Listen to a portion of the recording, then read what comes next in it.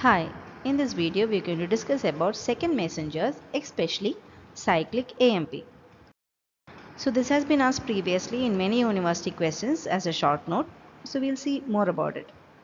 So as I always say, we can start the answer by writing an introduction which should include the definition of second messengers. See, we know that second messengers they are intracellular signal molecules that are formed by a series of enzymatic reactions subsequent to the formation of a hormone receptor complex. They are designated as second messengers. So see, suppose if this is a cell and suppose we've got a receptor here. When a hormone binds on to this receptor, what happens? There will be a series of enzymatic reactions that take place, and that is brought about by mediators that are known as second messengers. So that is the definition of second messengers. And then you can write examples of the various second messenger systems that are known. First of all, we have cyclic AMP, and then we've got calcium as a second messenger, cyclic GMP, and also IP3, that is inositol triphosphate and diacyl glycerol. So these are the various second messenger systems that we have. So now we'll move on to the topic proper, which is cyclic AMP. So cyclic AMP, the full form of cyclic AMP is cyclic adenosine monophosphate, and is an important second messenger for many peptide and amine hormones. So why are we highlighting that it is for peptide and amine hormones? See, we know that it is the peptide hormones that cannot cross the cell membrane, right? The peptide hormones cannot cross the cell membrane. Thus, they will act on the receptors that are present on the cell membrane, right? So when the hormone binds on to the receptor, they form the hormone receptor complex. This in turn will activate. So suppose this is the G protein coupled receptor. This will activate the G proteins, which in turn will activate the second messenger system. So that is why we are mentioning that it is these second messenger systems are for peptide and amine hormones, because they cannot cross the cell membrane. Okay. And another important point about cyclic AMP is that it is the first second messenger to be discovered. So now we can write about or draw a diagram for the mechanism of signal transduction. So as I said before, suppose this is a cell membrane. Here you can see that this is a receptor which is present, and this is the G protein coupled receptor. Why do we say so? Because here you can see that it is a 7 pass. There are 7 times these receptor passes through the cell membrane, right? So G protein coupled receptor, because it's a 7 pass receptor system, and it is coupled to G proteins. Okay. So when a hormone binds on to this G protein coupled receptors, what happens?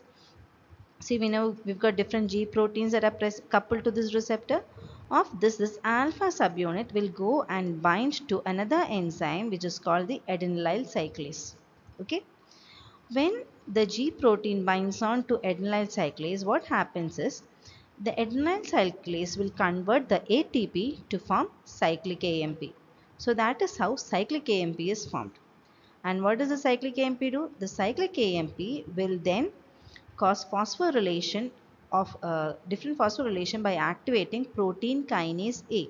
So cyclic AMP will activate protein kinase A, and this in turn will cause phosphorylation of the various proteins present in the cell, and thus it will produce the cellular response. Okay, so this is how cyclic AMP will act as a messenger. So see, this was a hormone here, right? It got bound onto the receptor, forming the hormone receptor complex. So here it is bind on to a GPCR, that is G protein coupled receptor, and thus causing changes for the G proteins. So these are the G proteins. And so what happened? It activated the adenylyl cyclase enzyme, which in turn converted ATP to cAMP, which in turn activated protein kinase A, which caused phosphorylation of proteins and then caused a cellular response. So indirectly, this hormone was able to produce a cellular response. Okay. So the same thing we can write in a form of a flowchart. So when the hormone binds to the receptor present on the cell membrane, the hormone receptor complex is formed that results in activation of G proteins. This in turn will cause activation of the membrane enzyme adenylyl cyclase, and this catalyzes the conversion of ATP to cyclic AMP. This in turn causes activation of protein kinase A, and thus causes formation of various phosphoproteins. Okay, so this is the mechanism of signal transduction. And then you can mention that various hormones that can act via cAMP. These are antidiuretic hormone, corticotropin releasing hormone, growth hormone releasing hormone, gonadotropin releasing hormone, follicle stimulating hormone, and luteinizing hormone. See, you can remember it as, see, there are mainly there are three releasing hormones: corticotropin releasing hormone, growth hormone releasing hormone, and gonadotropin releasing hormone.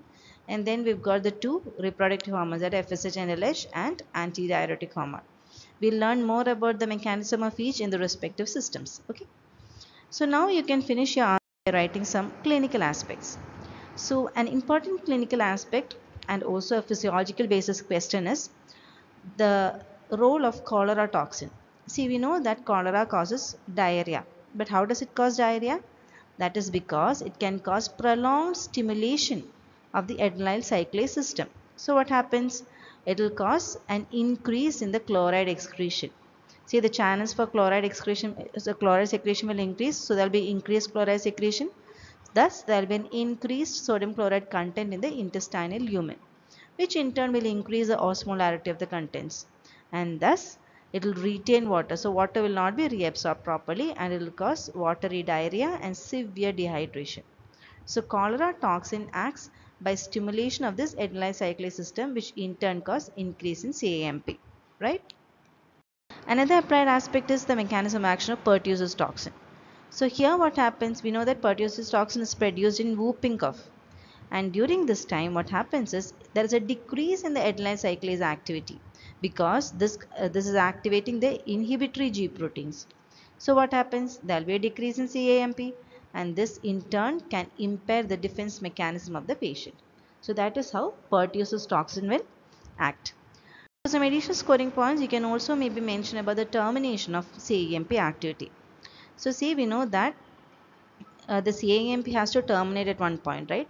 So this is brought about by another enzyme which is called phosphodiesterase. So see, if this is the cAMP here, this in presence of the enzyme phosphodiesterase will be converted to 5-AMP, okay, and thus its actions will stop, right? And what about the other proteins that were phosphorylated? This enzyme, that is phosphoprotein phosphatase, can dephosphorylate the enzymes that have been previously phosphorylated. So this is an additional scoring point that you can write regarding the termination of cAMP activity. Thus, to conclude, when you get a short note like cAMP as second messenger, you can of course start with the definition of second messengers, write the different classes of second messengers, and then write about cAMP, write the mechanism of signal transduction and draw the diagram. And then you can write about the hormones that act via cAMP and some clinical aspects. So I hope this concept is clear. Thank you and all the best.